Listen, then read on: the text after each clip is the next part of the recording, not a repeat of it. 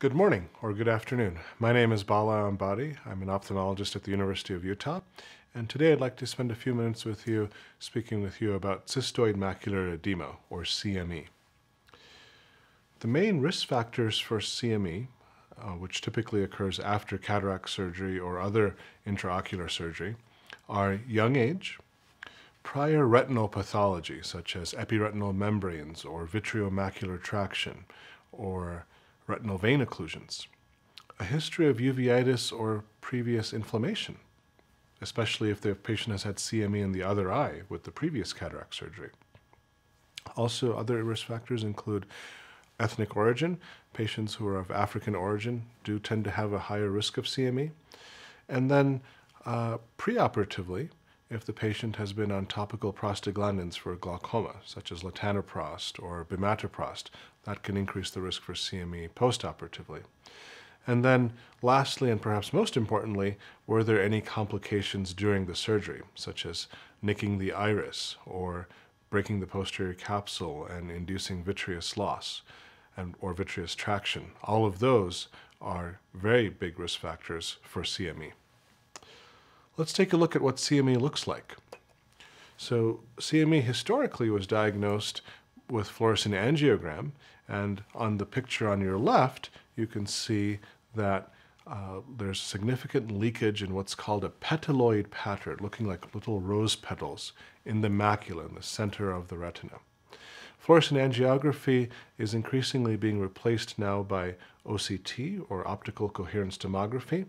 And on the middle and right panels, you can see both spectral domain and temporal domain OCT images, where in the macula, you'll see large cysts. And those cysts are in the inner retina, where there's fluid collections due to leakage from blood vessels. Sometimes you can also get some subretinal fluid in the context of CME, although that is less common. Why does CME matter? Well, first and foremost, it compromises your visual outcome after cataract surgery. You can have decreased visual acuity and reduced contrast sensitivity, which is very important in somebody who is receiving multifocal or accommodating lenses. They might have a 20/20 or a 20/25 outcome, but they might be miserable because of the loss of contrast, and you can be left with a 20 unhappy patient.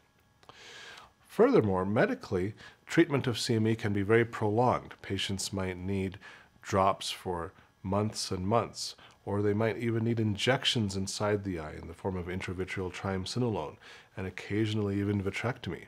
All of these things are set up for an unhappy doctor and an unhappy patient. So, how do we prevent CME? First thing is to diagnose potential challenges before doing the surgery. Now, in the color picture, you can see that there's an epiretinal membrane with wrinkling and scar tissue formation on the surface of the retina. If you see that prior to your cataract surgery, great. You can tell the patient you have this scar tissue, you have this underlying problem that you did not cause with your surgery, that was pre-existing. And then you can develop a plan for that. Now, unfortunately, the presence of cataract often compromises the view of the retina. You may not be able to see the retina as crisply through a cataract. And so in all of my patients prior to cataract surgery, I do get an OCT preoperatively. And sometimes I've picked up an epiretinal membrane or pre-existing CME or vitreomacular traction.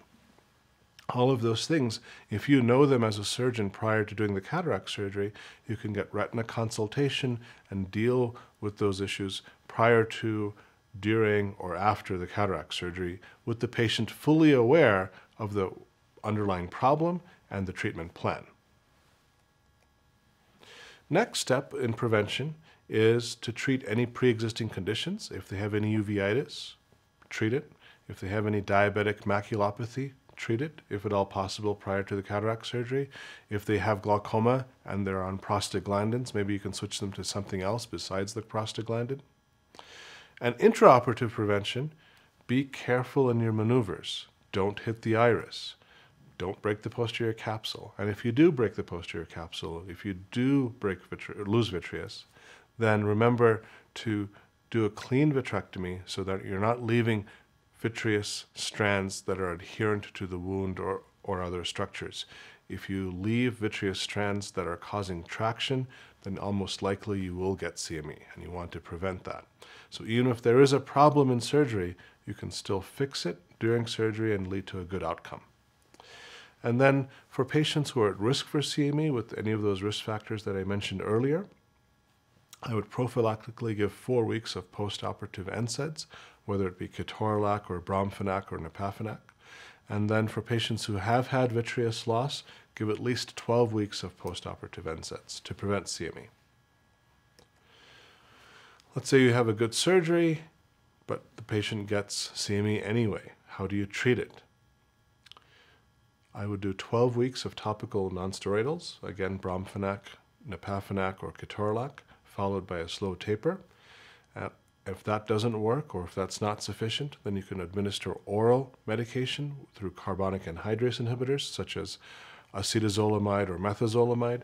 Acetazolamide is much cheaper, but does have more systemic side effects, such as dizziness or some metabolic imbalances, whereas methazolamide is more expensive, but has less side effects. If none of those work, then your next steps can include an injection intravitreally of triamcinolone, or through the retroocular space through the posterior into the posterior subtenons area.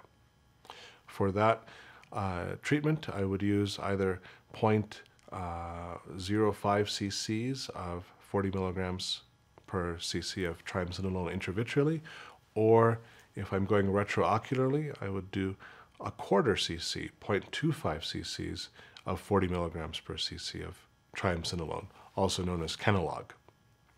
If all of that fails, you can do a vitrectomy done by a retina surgeon skilled with pars plana vitrectomy. Thank you very much for the opportunity to spend some time with you. Again, my name is Bala Ambati at the University of Utah. Thank you.